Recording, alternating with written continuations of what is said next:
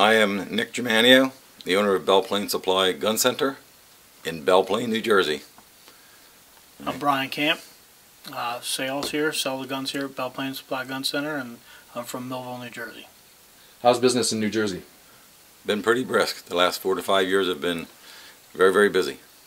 What's your main guns going out the door? It's kind of a mix of all. Handguns, long guns. We have a very big hunting shop. We supply hunters that travel all over the world. So we do a lot of sporting arms. Handguns have been very brisk in the past 14, 15 months. Do you see a lot of new shooters in the market? Yeah, I would say we do, Yeah, right? there's a lot of new shooters, a lot of women. A lot of women now buying guns, particularly from what I see, a lot of young women are purchasing handguns now. Yeah, and especially the ones that are still living at home or going to college, they're just getting out in the workforce. They want to learn how to handle it. The parents are trying to, especially the fathers, trying to teach them how to use them, protect themselves. Okay. So we saw a lot of that. And I would say if we had, 100 new customers come in the door, 75 never owned a firearm in their life in the past year. You were saying something about Governor Christie. He's supporting you guys, or? Yeah, I think Governor Christie's a good governor. I think he's done a pretty good job of supporting us. I mean, he had some laws come down the road here a year ago, and he vetoed most of them and said they weren't common sense laws.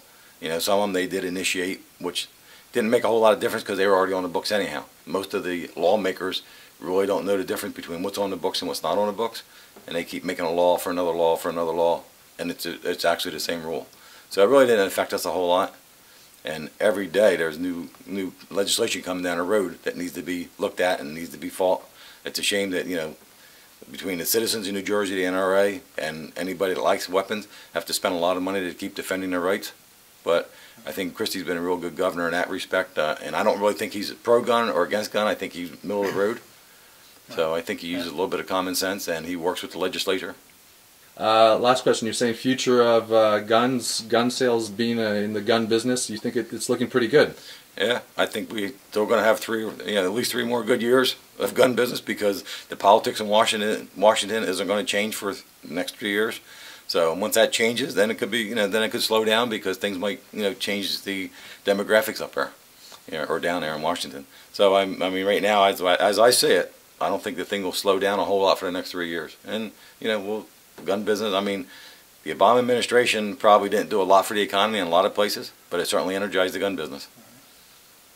It turned a lot of new people onto guns, is what happened. First-time shooters, they was getting them for various reasons, and it turned a lot of people into shooting. Now we got families coming in here. They're buying for their, getting their daughter, their son.